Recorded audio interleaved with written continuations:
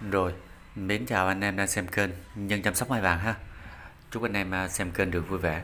Và đặc biệt trong clip này chọn ra được cho mình cây phôi mà mình ưng ý nhất ha. Vì ngày hôm nay mình sẽ giao lưu đến với anh em là tổng cộng là 4 cây phôi thôi nè. Một phôi tứ quý và 3 phôi mai vàng ha. Dạo này săn phôi cũng rất là khó ha, cho nên để tìm được một cây phôi ưng ý về giao lưu với anh em thì mất rất nhiều thời gian anh em. Mình không có mua phôi bắt nguyên lô nữa ha, bắt nguyên lô về bán ôm mình không có chỗ trồng anh em. Thì hình thức giao lưu phôi của mình là mình bao ship toàn quốc anh em, không giống như là các loại phân thuốc là mình không bao ship ha, còn phôi thì mình bao ship toàn quốc. Và trong clip này thì mình vì quay clip một mình thôi anh em, cho nên mình đã đo các thông số sẵn hết, mình đã ghi vào cuốn sổ này rồi ha. Đó, mình đo thì thông số mình đã đo sẵn hết, mình đã vẽ phấn ở trên bề hoành đồ của cây hết rồi. Chiều cao thì mình cũng đã đo rồi ha, anh em đo đừng có sợ đo thiếu ha. Mình bán phôi trên kênh nhà thì không có để làm mất uy tín của kênh nha anh em. Rất mong được sự ủng hộ nhiệt tình đến từ anh em khán giả ha. Thì ai mà hợp nhãn được cây nào thì cứ alo cho mình bằng số điện thoại mà mình dán trên màn hình nha anh em. Đây là phôi số 1 ha, phôi tứ quý nha nè. Dáng hình thú cũng tương đối rõ nét nha. Đó. Cái này thì khá là đẹp. Cái này bonsai mini thôi ha.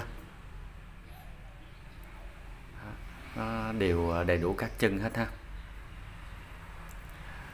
Cây số 1 này thì nó có chiều cao là 16 cm nha nè.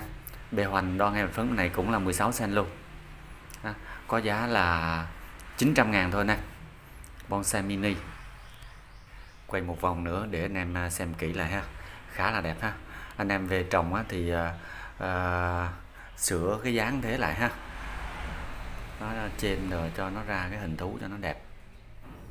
Rồi, bắt đầu đổi cây nha anh em. Phôi số 2 là phôi mai vàng ha. Cái 4 cây phôi ngày hôm nay mình quay là chủ yếu là bộ đế thôi ha. Mình săn phôi là chủ yếu là đế. Đó, cây số 2 là cái đường thân của nó như vậy ha. Đẹp nhất là mình chấm bộ đế thôi. Thì anh em về anh em có thể tán cái này lùng lực lại ha. Đó, tán khoảng ngang đây nè là nhìn cây rất là lực luôn. Bộ đế khủng lắm anh, bộ đế cộng bành bành không à. Đế khá là đều ha. Tán này chơi bonsai rất là đẹp. Sửa dán lại anh em, cái này nó người ta bứng bầu hơi xiên một tí ha. Để nôm cắm xuống không ha, bỏ đều ha. Cộng rất là lực anh em. Ngón tay cái của mình không có xi nhê gì cả nha.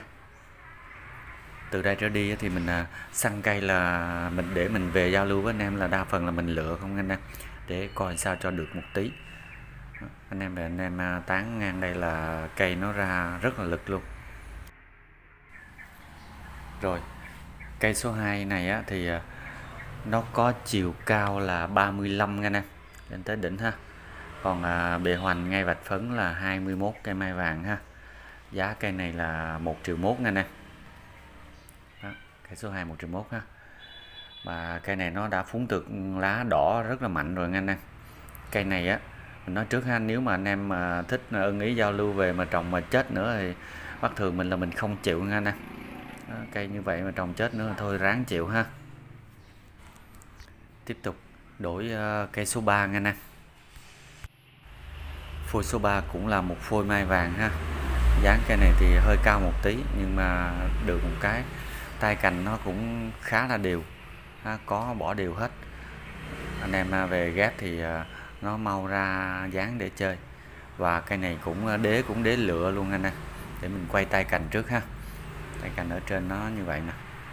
Đó, anh em ghép 4 bo, 5 bo chứ, một bo đỉnh nữa, 4 bo tay cành ha.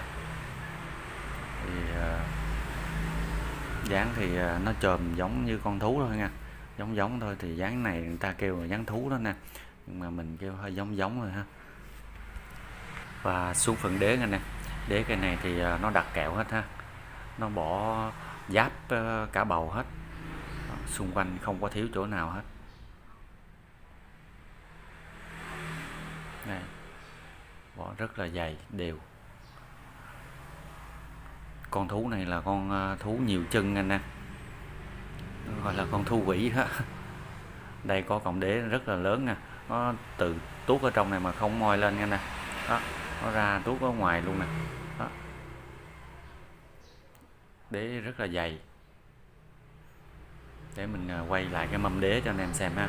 Đây nè, đó. Cái này đế tương đối là đẹp, nhưng mà hình gì thì tự anh em hình dung nha. Cái này về vô chậu oval hột xoài rồi gì đó ha. Đó, tạo dáng bonsai rất là đẹp. Tược thì nó như vậy nè, tược rất là mạnh nha nè, xịt tược mạnh nè, kéo chỉ xịt tược mạnh hết rồi. Cây này cũng vẫn vậy ha. Anh em thích thì giao lưu về trồng chết thì ráng chịu nha nè, chứ nó như vậy mà trồng chết nữa thì thôi mình cũng thua luôn rồi đó. Bác thường mình là oan ức lắm nha. Và tiến hành vào thông số nha nè. Phôi số 3 cây mai vàng có chiều cao là 55, cao nhất trong bầy ha. Bề hoành ngay vạch phấn là 24. Giá cái này là 2.300.000 nha nè, 2.300.000 ha. Đổi cây ha nè. Tiếp tục đến với phôi mai vàng số 4, mai vàng miền Tây thực thụ nha nè, mai da vàng luôn ha. Đế cây này là đế thực sự là đế VIP nha nè, đế bỏ đều hết. Đế cây này khá là VIP nha nè, bỏ đều xung quanh hết ha. Nhưng một tí nữa mình quay vòng đế sau ha. Giờ mình quay đường thân. Cây này tán lùng lực tạo tay cành lại nha nè. Ở đây mình quất một tay cành ở đây ha, ghép vào đi ra đây. Còn ở trên mặt cắt thì đây một bo, mình chỉ thẳng vô bản mặt mình. Bên này một bo nữa ha. Trên đỉnh đây là ở trên mặt cắt này 3 bo nha nè. Đây 1 bo nha nè ha. Đây bo, bên này 1 bo và trên đỉnh 1 bo, thì nó sẽ tròn cái cây lại thôi. Đây có một mặt cắt mà nó chắc lâu rồi, nó kéo vung hết trơn ha, nó vung tròn lên. Cái mặt cắt này thì nó chai hết rồi nè, 1-2 năm nữa là kéo bít hết ha. Bây giờ xuống tới hoành đế nha. Đây mới là cây đáng mua hay không là cái hoành đế nè. Hoành đế rất là bỏ rất là đều nha nè, đế còng rất là lực và rất là đều. Quay cây này giá trị nó cũng hơi cao nha nè, thì quay kỹ một tí ha, chậm chậm. Nó bỏ đế này là đế tự nhiên nha, không sắp sửa gì cả nha nè. Quay từ từ, cây này không lên bàn quay nổi ha, mình đi vòng vòng mình quay từ từ để anh em xem tham khảo.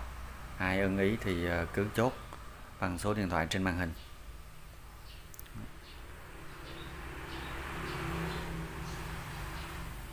Một nồi đế rất là VIP luôn. Một vòng nữa để anh em xem cẩn thận lại ha, trước khi mình bỏ số tiền ra mình chốt cây này. Đó, quay lấy toàn cái cây luôn ha.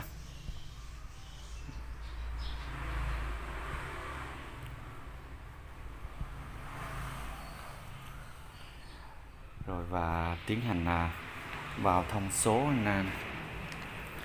Cây này nó có chiều cao là 37, bề hoành ngay vạch phấn này cũng là 37 luôn anh em.